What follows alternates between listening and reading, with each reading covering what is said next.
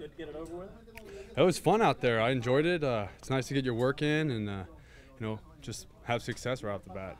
How about your fielders up there? Oh, they did great. The first inning, Longer got the double play for me. Kurt had a great throw down to second, get the runner. So, I mean, everyone looks like they're in form, and KK had a great throw after I came out and get the guy at third. So, looks like everyone's doing really well, and we're ready for the season to get here. Kevin had said that there was only going to be one inning, but did you politic for the second, or did they tell you were going out for the They second? said, I think it was 11 pitches, and they're like, hey, you want to go back out? And I said yes, and they allowed it, so I'm pretty happy about that. Did you mix it up? Or did you... I mix up, fastball, curveball, changeup. Just, a lot of lefties out there, so really trying to work that changeup in there.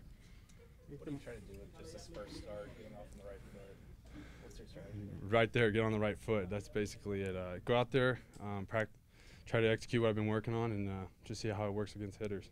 Any sinkers? One or two in there, but for the most part, just trying to locate the four seam right out the gate.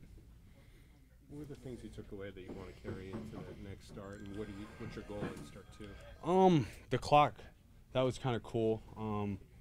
Just trying to get a feel for that, really. Between innings and making sure as soon as the innings over, getting out there on time, and just that. The little things like that are just I'm not really used to yet.